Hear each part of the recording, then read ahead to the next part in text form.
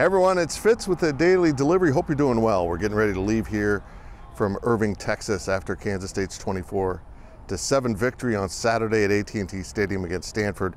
Great season opening win for the Wildcats. It was a really clean performance for K-State for the most part. Skylar Thompson had that one touchdown turned interception to start the game, but boy, I tell you what, K-State overall played pretty well. As Chris Kleiman said though, there's plenty of room for growth, and they have a lot of things to work on as the schedule will get more difficult and more difficult as they go through this season. In hindsight, Stanford was pretty much what I thought they would be, maybe a little bit less.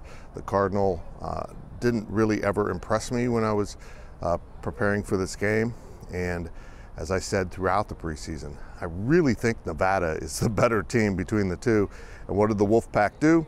They went out and beat their own Pac-12 team yesterday, winning at Cal 22-17. So I'm telling you, in a couple weeks, K-State's going to have its hands full with the Wolfpack as they prepare, the Wildcats prepare to get into Big 12 play.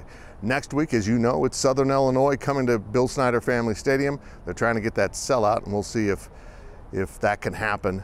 3,000 short as of yesterday of a sellout for Kansas State's home opener, and I hope the fan base is a little bit fired up after this. Let's talk about Skylar Thompson real quick as we get ready to hit the road here and head back to Kansas.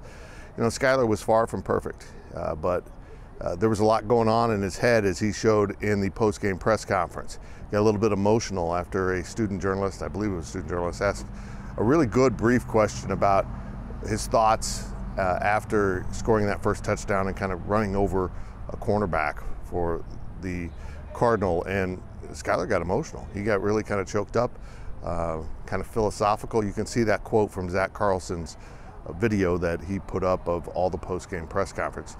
And I tell you what, it was hard to judge what Skylar had in his head and what this game meant to Skylar Thompson coming off what could have been a career-ending pectoralis injury last year.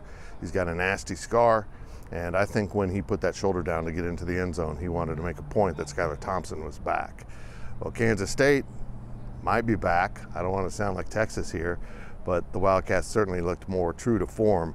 And if Skylar continues to stay healthy, continues to lead this team, and that defense continues to play with the kind of spirit and focus we saw the Wildcats play with on Saturday, this team's going to be okay.